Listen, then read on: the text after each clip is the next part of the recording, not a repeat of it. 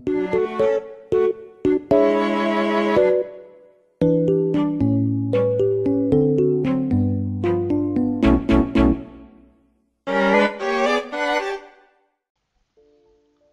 up, guys? Happy New Year and welcome back. So it's 2020. I know I have been away for the longest time of my life, so I'm sorry for that. But rest apart, let's just start this video. This video is not about my gameplay or montage or highlight. I am here to talk about this.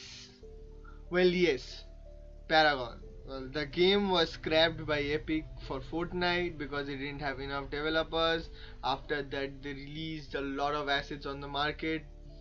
But a lot of people have come down on this game and its assets since they are free, and there have been a lot of remakes.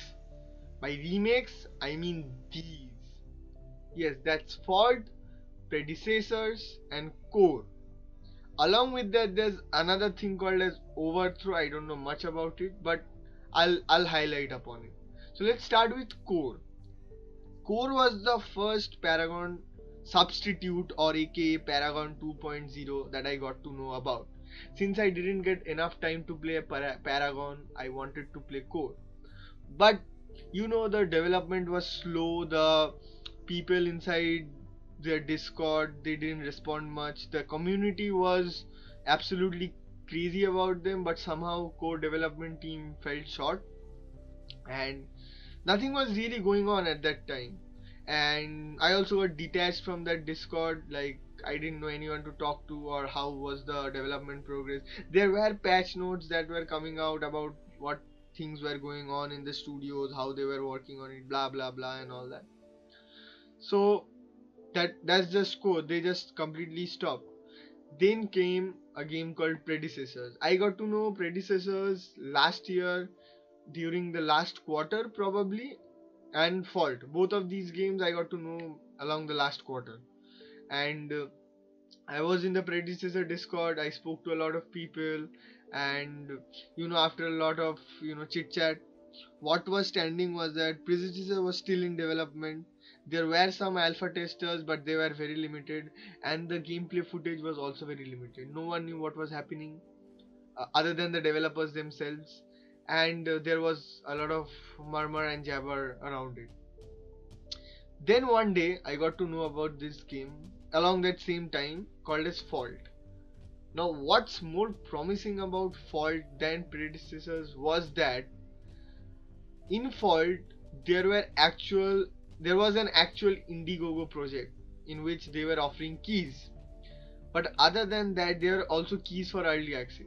Since I live in a potato place and my internet is completely shit, I was able to get any keys on time. But people have been playing Fault. You can go to Twitch directory and search Fault, and it is still there, and people are playing it. And they have said that it is really nice. I have seen the gameplay of it. A lot is similar. Yes, the graphics aren't polished, the UI is not polished, everything is not detailed, but yes, it is still more promising than Predecessors and Core, and like whatever other things there are that I don't know about. And the best thing about Fault is you can go to their Discord, you can have your own account in Fault, you can log in, and whenever there is a key wave, if you are early enough, you will be able to get a key. And there are also streamers that are giving away keys on Twitch, so if you don't have one, you can just go and take them.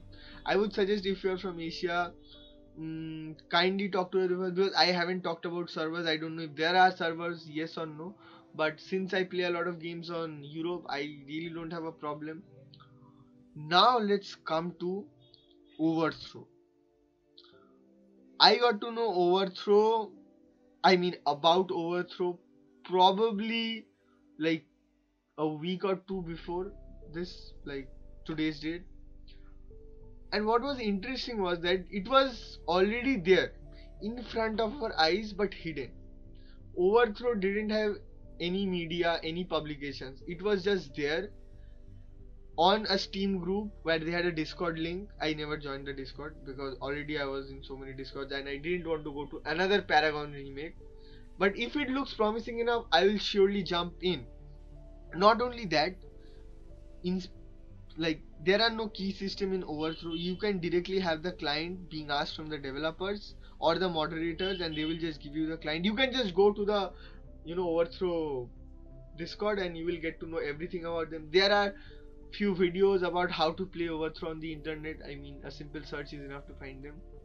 And my experience with overthrow is very less, but both Fault and Overthrow looks very promising. For any Paragon fans out there, these two games are to look out for. I do not know about Core. I am uncertain about predecessors, whether they are going to have any open beta or any kind of beta at all. But other than that, these two games are to be looked out for. I do not know if there are any other remakes. If there are, do link them, do name them in the comments. But other than that, I do not know right now. And this is that.